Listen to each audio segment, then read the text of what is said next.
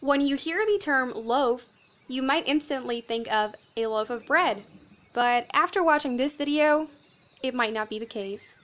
Hey everyone, this is N.A.Y, and in today's video we'll discuss what we mean by the term rabbit loaf or bunny loaf.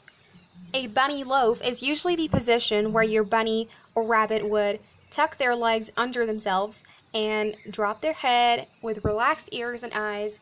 And when your rabbit does this, they look fluffed up into a ball which resembles a loaf of bread, and thus the name, rabbit loaf. You'll find that your rabbit will be sleeping and relaxing in this position. You'll likely see a rabbit in this position quite often. It's more like a neutral position.